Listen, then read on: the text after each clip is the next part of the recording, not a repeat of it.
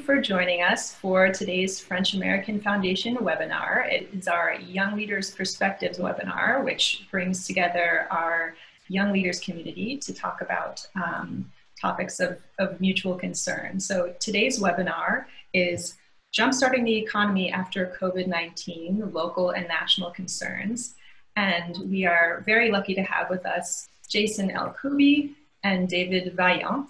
And they are both young leaders from the class of 2017. And I will say a few words to introduce each of them. So Jason Koubi is Executive Vice President of the Virginia Economic Development Partnership.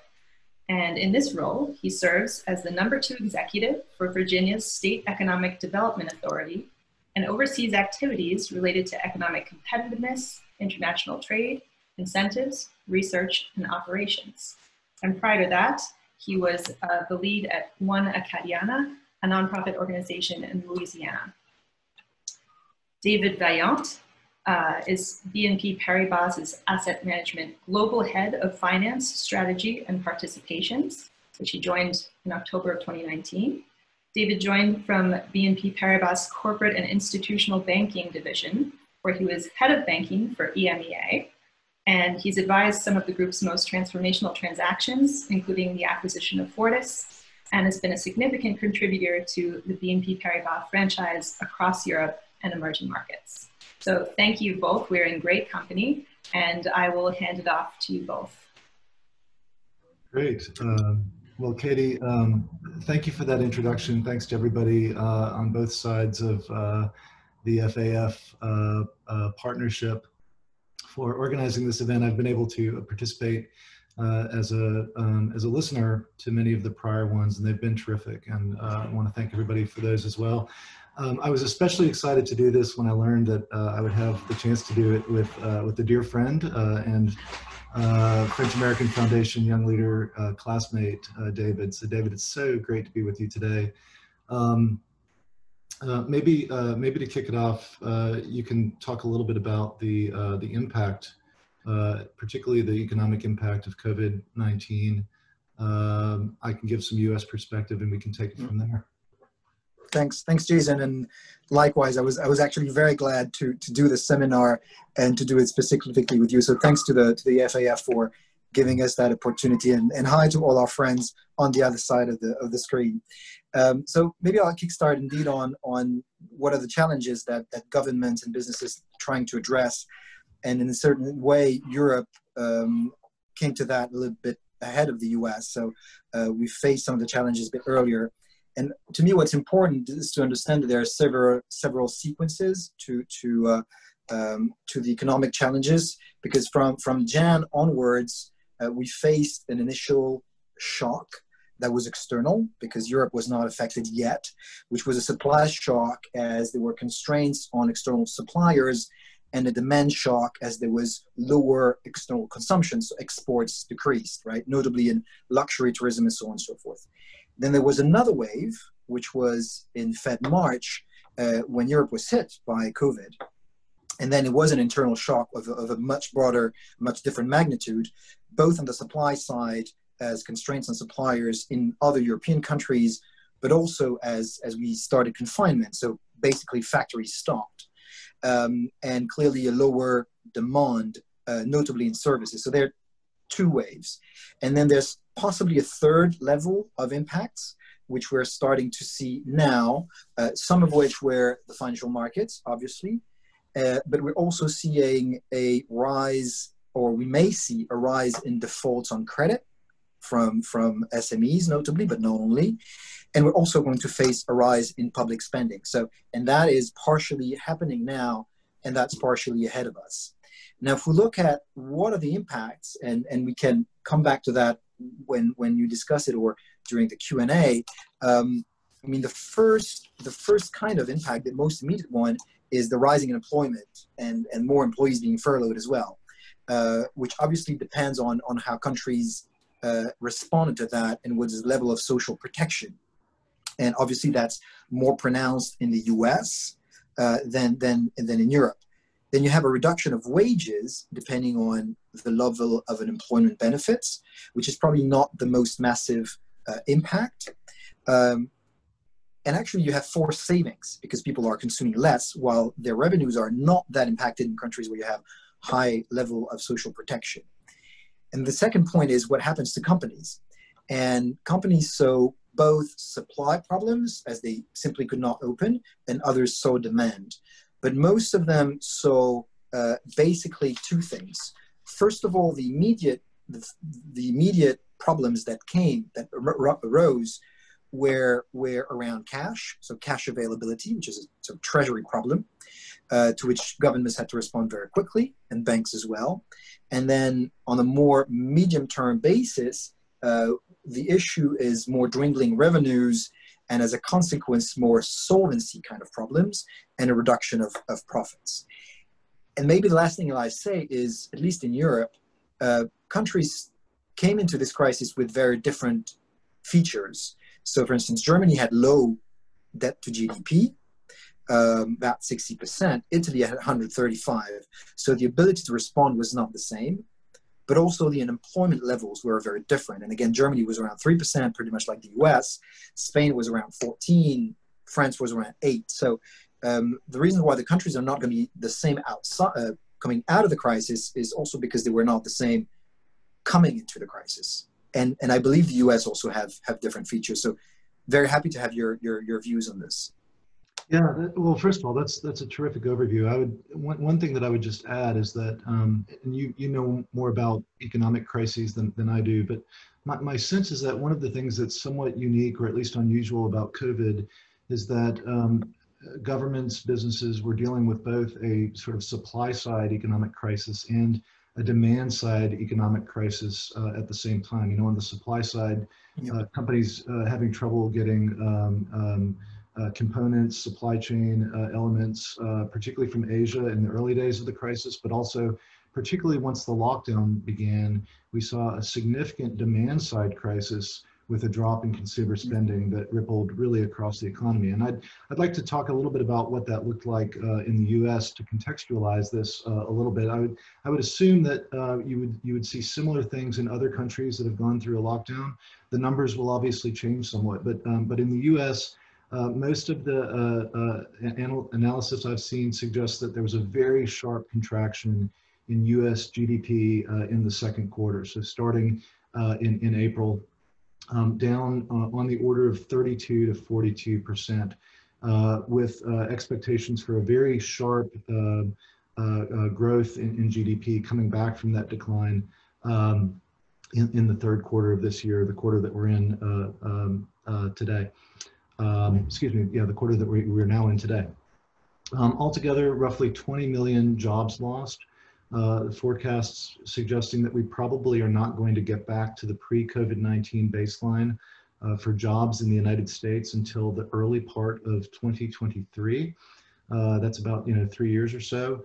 The lockdowns, as I mentioned, caused a sharp drop in consumer spending on the order of 10 to 15% in April, which was the sort of the biggest lockdown month in the United States. Very hard hits in certain sectors, obviously travel, childcare related expenditures way down, retail expenditures, transportation, health and beauty. So those sectors and people who work in those sectors very heavily impacted. There were some sectors that were sort of winners in this, if you will. The big one was specialty food and beverage, which I believe includes liquor sales.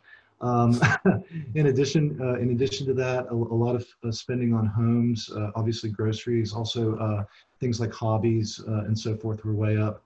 When you look at these impacts, it's important to consider that there were actually just 3 particular industries that accounted for the majority of unemployment in the United States.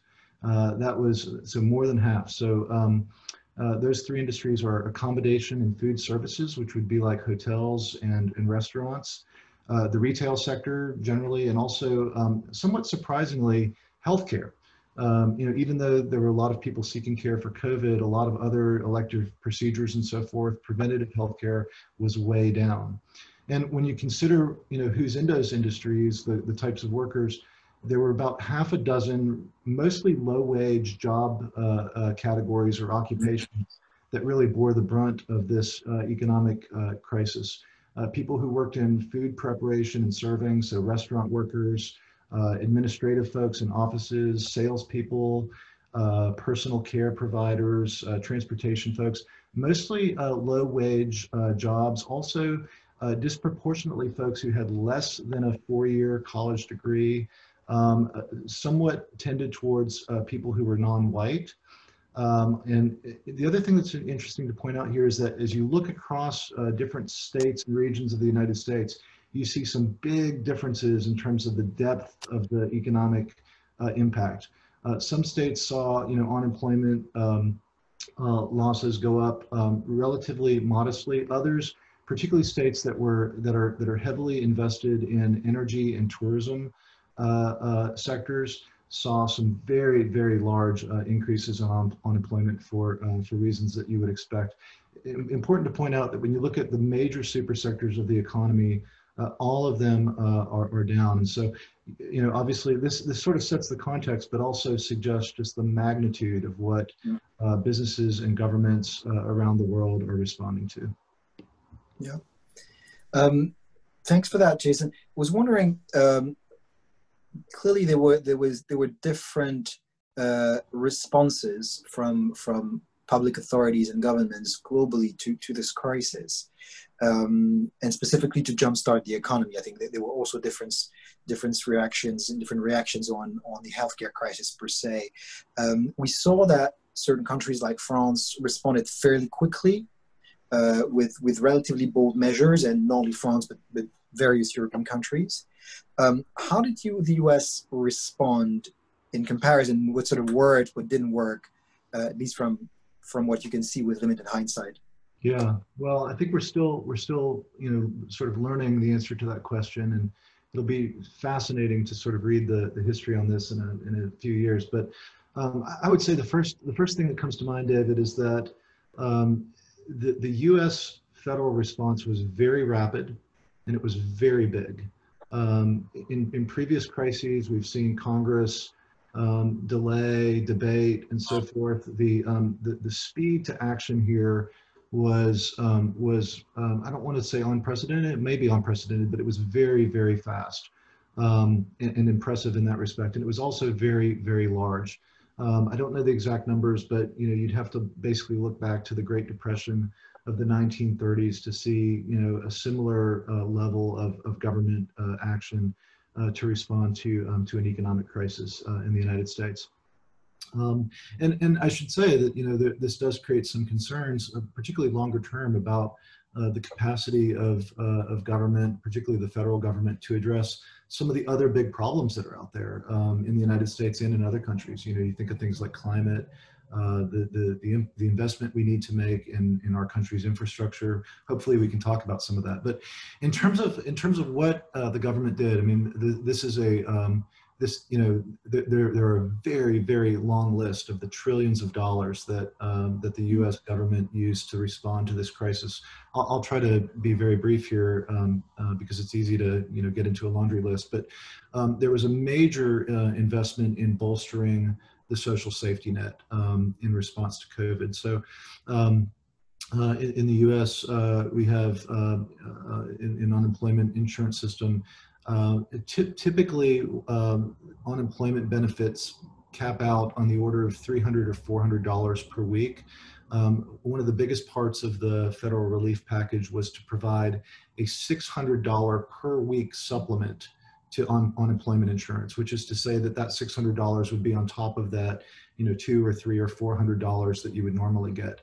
And one of the interesting effects of this, by the way, is that for many of those low-wage workers that I described earlier, people who were working in restaurants, people who were working, in retail sales jobs and so forth, in many cases, when you got those $600 weekly supplemental checks during unemployment, they were actually seeing a net increase in their income as a result of that. Also, the federal government provided multiple business loan programs. The most significant and widely used one is something called the Paycheck Protection Program, or PPP, which provides up to $10 million per business to help them get through this economic downturn. It can be used, that money can be used for a number of things, but the primary intent is to use it to sustain payrolls, to keep people employed. And to the extent that companies do that, the PPP program provides essentially a forgivable loan if it's used for those eligible expenditures, which include also things like rent and utilities. There were a number of other business loan programs that were provided, but that was the single biggest one. It was just extended, by the way, this week. Also, there was a wide range of mostly state-level governmental relief programs and grants. So, a laundry list from agriculture to economic development to healthcare, grant and relief programs provided mostly to states. And I would say, probably the single biggest question mark right now and the single biggest unsolved problem in many ways is at the local government level. In the United States, local governments provide the overwhelming share of primary and secondary education expenditure. They also are major providers of infrastructure. When you think of infrastructure, you often think of sort of rail and roads and things like that, but think about sort of sewage systems and, municipal wastewater treatment and things. Those sorts of things are provided by the local government. Local governments are very stressed right now financially. Many of them have not fully recovered from the Great Recession of 10 years ago. And then finally, and this is an area that you tend to know more about than me, David, but there's been unprecedented action also by the Federal Reserve, America's central bank, lowering rates, providing forward guidance to indicate that rates will be kept low until the economy is on better footing, quantitative easing, and other measures. So a very big and unprecedented response, but also a crisis of unprecedented magnitudes. Yeah. Oh, you perfectly described it. In a lot of ways, what I take out of the crisis is, as you said, most governments reacted fairly quickly. And I think that's also one of the consequences of the great crisis we faced 10 years ago, which is during which there was a bit of latency in reacting. This time, governments in most developed countries have reacted fairly quickly, also because they saw the cost of not responding properly. And I think we've seen also a form of Keynesianism coming back to the forefront. And if you look at what most countries did, you can sort of put things in four buckets. One is additional healthcare spending, directly or indirectly, notably in countries with a very strong public healthcare system. Then support for business cash flows, which is sort of the immediate need was to provide businesses, notably SMEs, with immediate cash so that they wouldn't go belly up. And that went various form loans, but also a deferral of tax and social security payments and so on and so forth. Then came support for businesses in the form of guaranteed loans and capital injections, because as the crisis lasted a bit longer and weeks after weeks, businesses started to have solvency problems, not only cash problems, which required to provide them with equity in a lot of ways, or quasi-equity. And then the support for households, largely through short-time working, which you described, and again in a lot of ways. And this could go to levels of 20% of GDP if you add all of that, which is really unprecedented. And I think most European countries followed that pattern, whether that's France, Germany, Spain, Italy, had those four pillars. What's interesting, and we'll discuss probably governance in a few minutes, but what's interesting is that we need to bear in mind that European countries don't have an independent monetary policy anymore, because that monetary policy is actually now with the ECB, so a European-wide decision maker. So the fiscal policy and some of the structural policies were really the crux of the matter for European countries, and they're quite akin to what the US did in broad terms. And then on the monetary side, I think both central banks reacted in a very coherent way, in a lot of ways, by basically extended credit and both saw their balance sheet increase dramatically, which is probably one of the issues that we're going to have to deal with going forward, because the Fed's balance sheet went out, 2.8 trillion. So it's absolutely gigantic. It's now larger than the balance sheet of the ECB, if I remember correctly. So we're now, I think, one of the questions that we'll have to face coming out of the crisis is we'll have obviously impaired growth, but also much higher debt to GDP and much more money in circulation with increased balance sheets on the side of the central bank. So that's, to me, one of the questions we'll have to deal with going forward. What would be very interesting to hear from you, and notably because the structure, the governance of the countries are very different, is now that the countries are, how are the countries dealing with lingering demand side issues now that states and localities are reopening, and possibly the question, the crystal ball question is whether we think that the biggest part of the worst part of the crisis is over, which is when this is where we both pull out our crystal balls and play with them. Yeah. The first one is very interesting to understand what's the situation right now in the US in that front. Yeah. Well, I have to say the crystal ball is not pretty right now. This has been a pretty bad week in the US in terms of the trends on the public health side. So yesterday, the United States reported just over 50,000 new coronavirus cases. So that's the largest single day total since the start of the pandemic. Our infectious disease expert, our top infectious disease expert, Anthony Fauci, who's become sort of a celebrity here in the United States during this crisis, has basically indicated that those rising case numbers are at least partially attributable to the fact that lockdown measures have been more lenient here than in some European countries, that have since managed to turn the tide on the virus. So not good news on the public health side. So a little bit hard to I think say, but I'll offer a few thoughts. So one of the big questions here in the United States, particularly if we need to go back into lockdown mode, is what happens to that $600 per week supplement for UI, because that has really UI is unemployment insurance.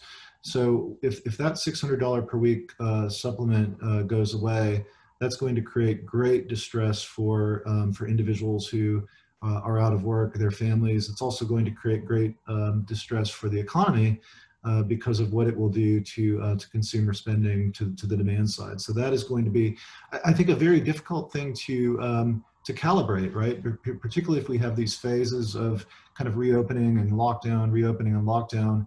How do you sort of calibrate these major government expenditures and public policies, with a that involve a lot of negotiation and long-term thinking with a public health crisis that needs to be managed in a much more finely tuned sort of way? That is, I think, a really big challenge. I guess a couple other thoughts is that we should talk about what economists are expecting and what we expect to see happen here in the United States. I think all of this should be taken with a little bit of a grain of salt in general, but maybe a big grain of salt now, because of the bad news I just shared with you guys about the public health concerns. But at the beginning of June, roughly 70% of economists that were surveyed expected what's now being called sort of a Nike swoosh recovery, where you have kind of a sharp downturn in Q2 with a kind of a steady recovery beginning after that, starting in the third quarter. We did get some nice surprises, particularly in May on the economic side, where we were not expecting to see job growth in May. We were not expecting to see unemployment decline in May, but we saw both of those things happen in May. That was great news. And the jobs figures for the US just came out in the last 24 hours or so. So we've seen continued strong economic growth here in the month of June. The question is, is that going to continue now that we're seeing a rise in in infections. I should mention that as we look at that job growth, the biggest gains have been in the places where we needed them, or at least where the biggest losses were, in the leisure and hospitality sector, so restaurants and hotels. But there was a huge decline in local government employment. So the stress that I mentioned earlier in local government, these are your teachers, these are your firemen, these are your police officers, these are the people who maintain and build infrastructure. We saw 600,000 new people unemployed coming out of local government in the month of June. That is very worrying in many ways. Another thing to worry about here as we think about these issues is when you break down these recent trends that I just mentioned, even though overall unemployment is going down, at least for the month of May, we saw that unemployment for African Americans was still going up. That's concerning. Another concern is that when you look at the breakdown of the nature of unemployment, I'm not sort of an expert on this, but there's different classifications for those who are permanently unemployed, temporarily unemployed. We're seeing our temporary unemployment numbers go down pretty sharply, which is good news. More concerning is that the permanently unemployed numbers continue to go up. And so what that means is that by my estimates, this is very rough, I anticipate, if you believe these forecasts, that we're going to see on the order of 10 million Americans who are sort of out of work for a period of probably a year or two, unless there's a major intervention to get those folks back into an employed status, back into jobs. So it is very uncertain, but I think even if you sort of take the most promising data that's out there, I think it suggests that we're still going to have some big problems on our hands for at least a couple of years to come. Yeah, I pick up on one of the things you said is one of the major conclusions that we can draw now is that the level of uncertainty around economic growth, if you look at the predictions of economists, whether it's the IMF or the EU or banks or independent economists, is much larger than it was during the crisis 10 years ago. Yeah. So the consensus around what is the economic outlook is much more difficult to build today than it was 10 years ago. And that could be a surprise. But it also has an impact on possibly how people behave. Because if there's a perception that there's not only a decline in growth, but an increase in uncertainty, it might impact people's behavior, notably their ability and willingness to spend. So we might end up in a situation where people actually save more because the environment is even more uncertain than it was 10 years ago. What we've also seen in Europe, and I'm broadening the topic to outside of France, is actually we've seen quite a lot of pickup in May and June around economic growth. It doesn't mean that it's better than 2019, but it means that it's not as depressed as was expected even a month and a half ago. And we see that a number of indicators. You have obviously growth, but you have more immediate indicators like we've seen a pickup in bank card transactions, very steep pickup in card transactions, which is a clear indication that there has been an increase in economic activity. I think that to a large extent, the consequences of this crisis will take time to be felt, first of all, and will take time to recover. I mean, it's quite obvious to say, and so the crystal ball is far from being clear. And also, I mean, let's face it, the virus is still around. We're seeing areas in the world where contaminations are back, and as a consequence, the possibility of another dip in certain parts of the world, certain regions, certain countries, is not impossible. So I think it's extremely difficult to actually forecast what will come out of this. And what I kind of like to also highlight is the level of cooperation between the various players. So if you put on, around a table, the central government, the municipalities and or the states, and some of the big institutions like banks, the central bank, and some of the large corporations, what we've seen in Europe is different frameworks, different way of organizing things. Obviously, France is a quite centralized country, or at least has a centralized history, which means that coordination is actually probably easier from an standpoint.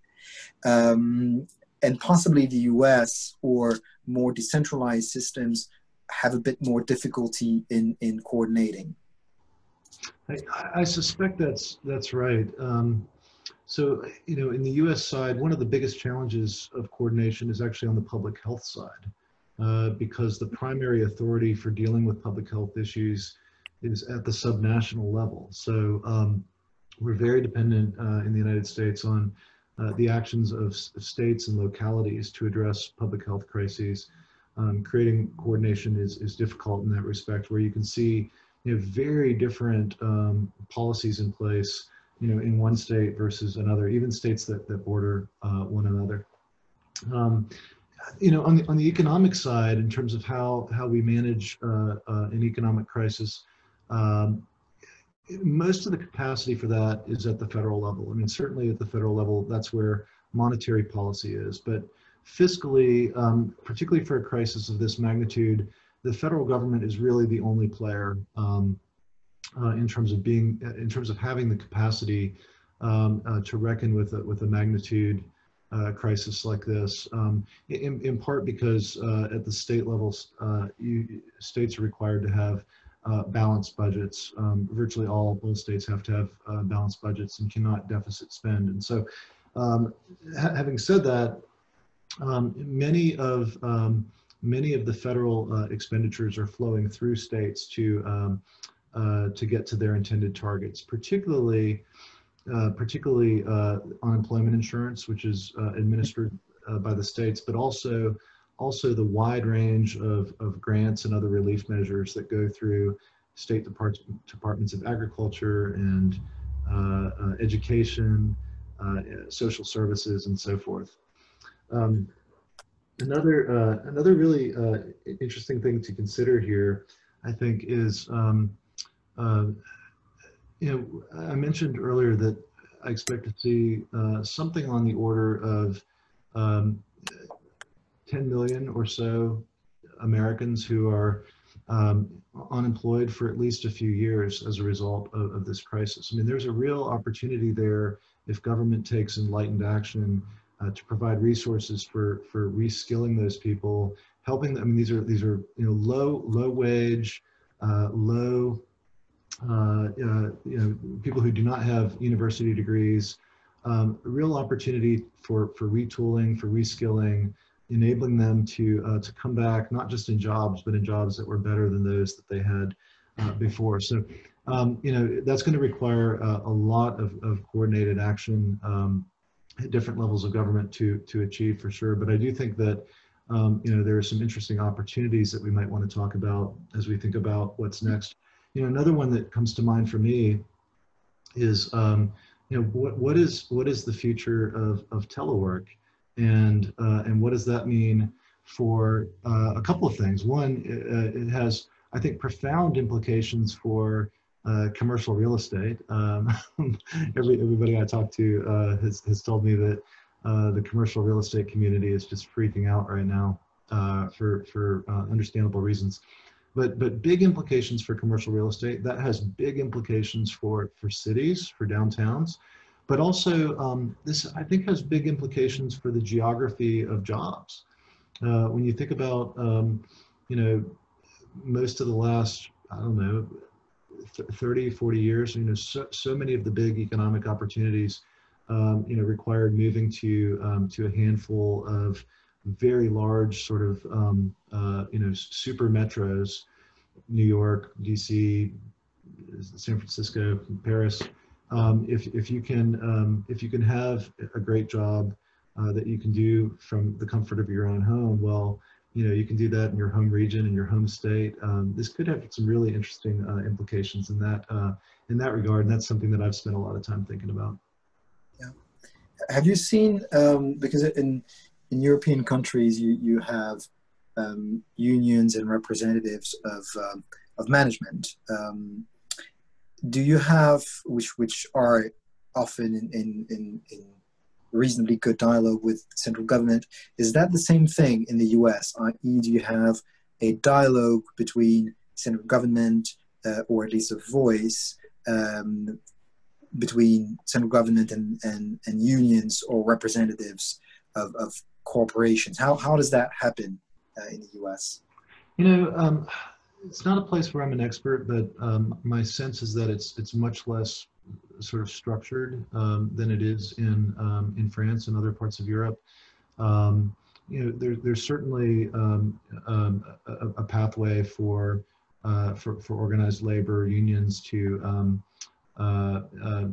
engage, to lobby government officials. In the United States political landscape, the relationship between government and unions tends to be much stronger in the Democratic Party than in the Republican Party, with Republicans in the White House, or a Republican in the White House, and also Republicans controlling the United States Senate. I think that plays a role, and probably maybe diminishes the level of interaction, although it's not a place where I'm sort of an expert. Yeah. One topic which you start touching upon is how we balance the various objectives. So the health necessities, jobs, and the need to protect the environment. I think that's going to be one of the key topics or debates we're going to face, and we see that in countries which are started to get out of the lockdown, which is how do you balance those various objectives, and I'm not sure that there's a perfect path or a perfect direction, but clearly this is, to me, going to be one of the debates we're going to have to face, and one of the conundrums we possibly have to face, and clearly what we have seen is governments have had to focus on health as a sort of starting point, because that was the immediate urgency. There clearly is now a very strong focus on job preservation and protected companies. Yeah. But that's clearly building a massive amount of public debt, and not only, but also private debt. And so one of the areas where there's, in my view, quite a lot of expectations from the public is the environment, and striking the right balance at a government level, whether that's state or federal, between jump-starting the economy, including sectors which have a significant carbon impact, like air travel, and at the same time responding to mounting concerns for the environment is going to be a challenge. And we've seen President Macron was a couple of days ago actually endorsing close to 150 measures in favor of the environment, which was quite a very, very strong statement. And I think that's one of the challenges we're going to have to face. And I'm also cognizant that the sensitivity to environmental protection may be different in Europe, in the US, and in the emerging world. But I do think that at least in Europe there will be a significant demand for preserving the environment while at the same time jumpstarting the economy. And I think that will really require a change of behaviors, and change of consumer behavior, and the role of governments there is not going to be insignificant. It's going to be, in my view, to actually encourage that change of behaviors, like buying local, buying more durable goods, redirecting your consumption towards carbon lighter goods and services, and so on and so forth. And that is to me something that is, in a sense, maybe are not as urgent, but actually equally important as jump starting the economy. Yeah, it is. it is a slow motion crisis for sure. I think there's at least a couple thoughts that come to mind, David. One is just building on what you said, and that is that the massive government expenditure that was made to respond to the COVID-19 crisis, I think is likely going to create sort of an equal and opposite call for austerity measures going forward, putting government on a diet. That's going to really constrain our ability to respond to some of the big things that governments ought to be investing in.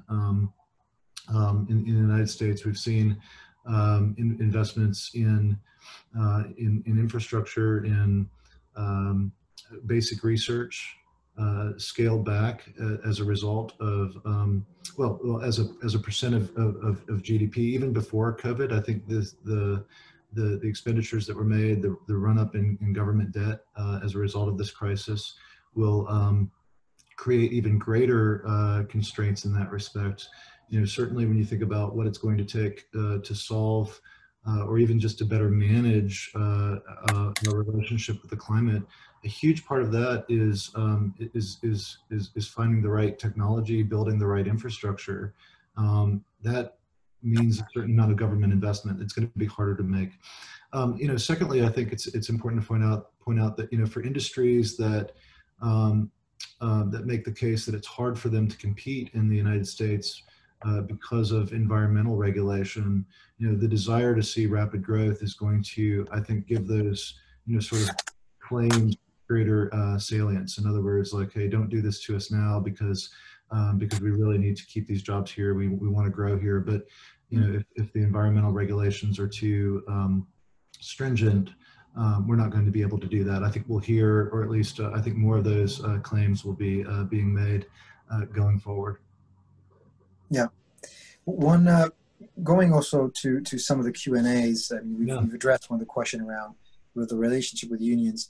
There's a question around, apart from the US and France, have you seen countries that are able to deal with a crisis in the right way while protecting even the most vulnerable in society? I think maybe I'll try to take that one. I think a number of countries have actually reacted in a good way, and at least if we look at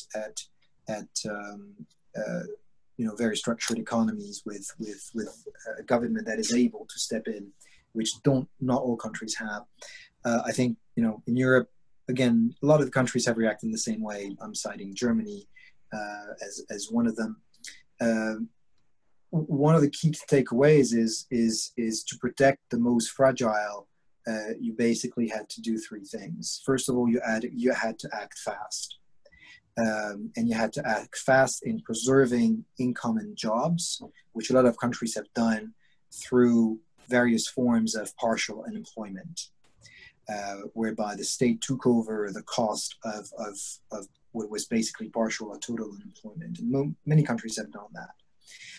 Second, you had to preserve your SME networks. So basically the bulk of the economy is constituted of SMEs, and they don't have the same access to credit, including not the same access to financial markets. So that's why most countries have reacted very quickly there, whether that's France or Germany. And then obviously you had to be able to respond to the health crisis, to make sure, and to the social crisis, to make sure that people still had access to healthcare services, but also other services. And one of them, one that comes to mind as being paramount is education, and the ability of countries to make sure that during this crisis, kids had access to education is, to me, going to be one of the big differentiators in creating inequalities. Because, to be absolutely honest, if your parents at home and they're able to do homeschooling because they have the tools to do that, because they have a separate room to work in, and so on and so forth, you're actually going to go through the lockdown and okay-ish. If that's not the case, then actually, as a child, you will lose 2 or 3 months of education, which is huge over a year. So I think the ability of the school system to be able to maintain a good level of interaction with kids, with parents as well, and make sure that that children were having a good, or at least a decent amount of education through that period, is going to be a big differentiators between countries who have been able to tackle mounting inequalities and countries who have not been able to do that. I completely agree with that, and was thinking along similar lines. Another big thought that comes to mind in this regard is, I think in most countries you are going to see a certain amount of permanent unemployment, or at least long-term unemployment coming from this crisis. That's certainly true here in the U.S.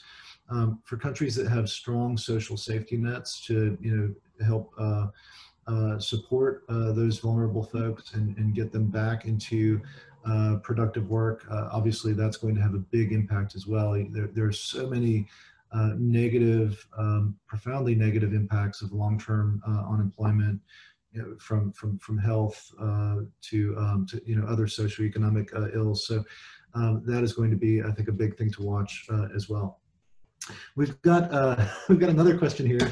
How do you think around the U.S. elections, right? Yeah. That's for you. How do you think this crisis will affect the U.S. elections? Okay, I hope all of you have your pen and paper ready. Here's the answer.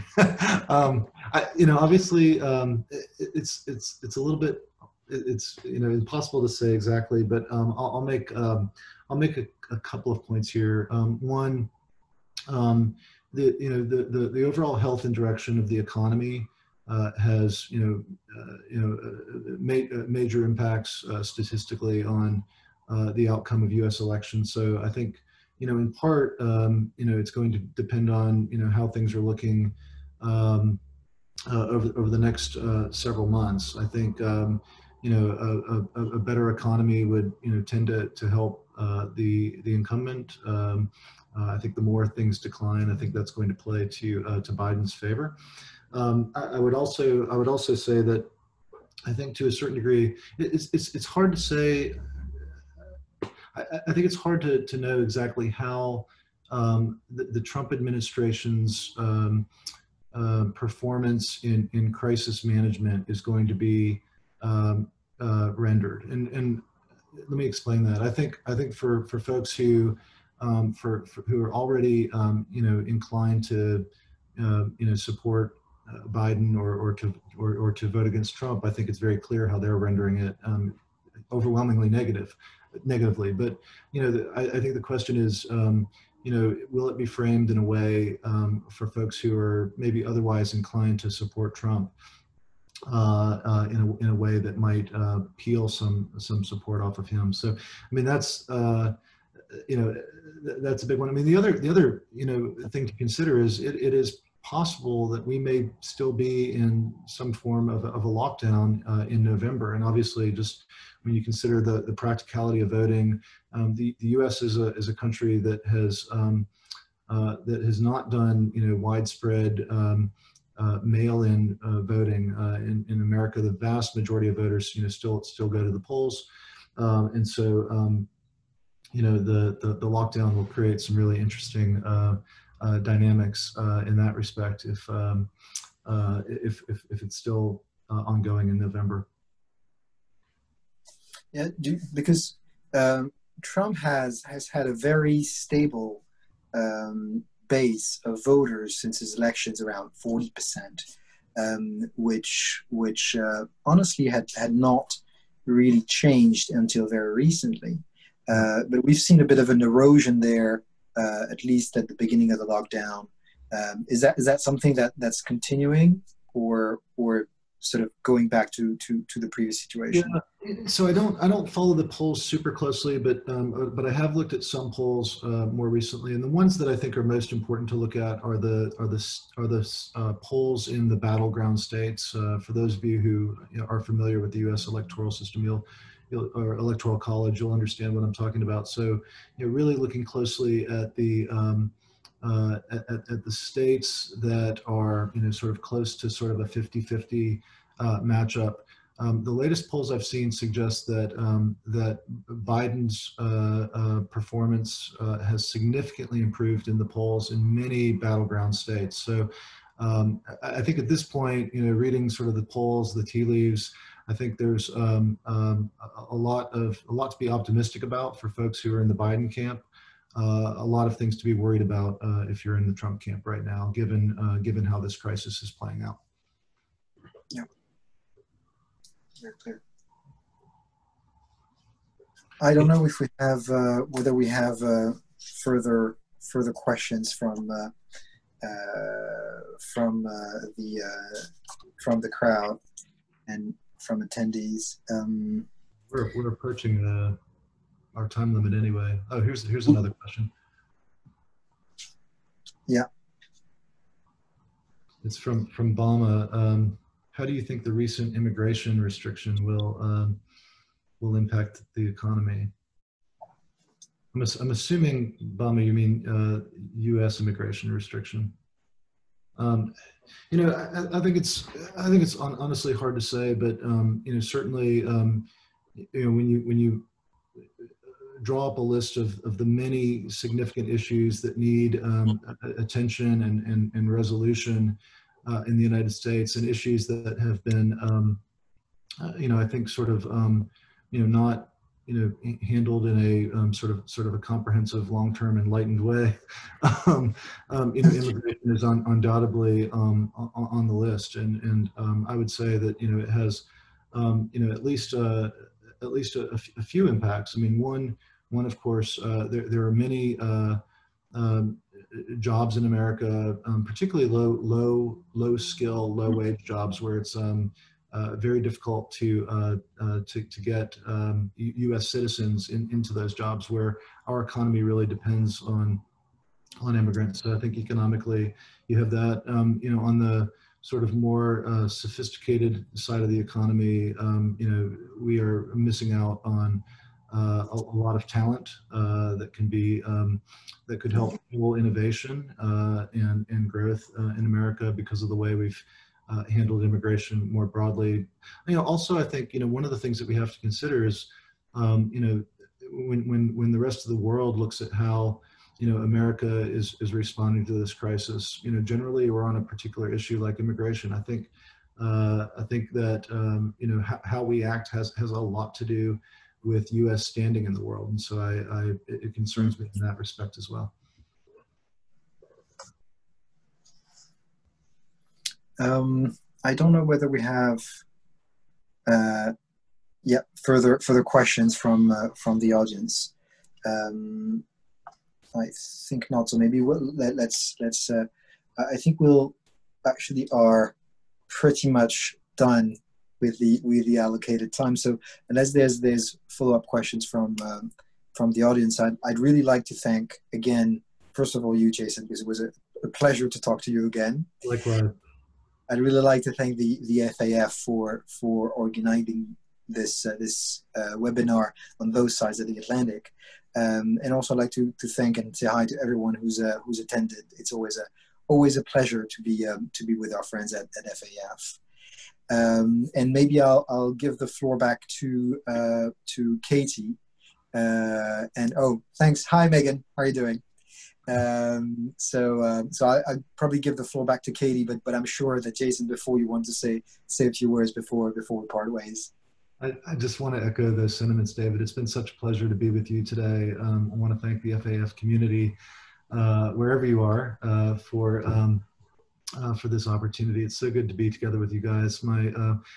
I've got many wishes for this as we conclude. Wishes for certainly public health, wishes for our economy, but also a wish that we can be together in person again soon. I miss all of you, and hope you're well. And very nice to be with you like this today, but hoping that we can do it with less social distancing next time. Thank you so much, David and Jason, for a really insightful conversation. Just a note that we are going to be pausing our Young Leaders Perspectives webinars for the summer season, but we are still going to have a few foundation webinars with outside speakers.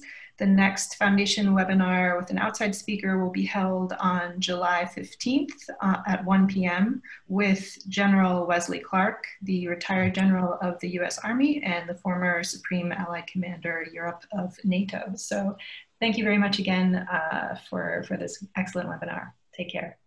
Thanks, Katie. Thanks, everyone. Bye-bye.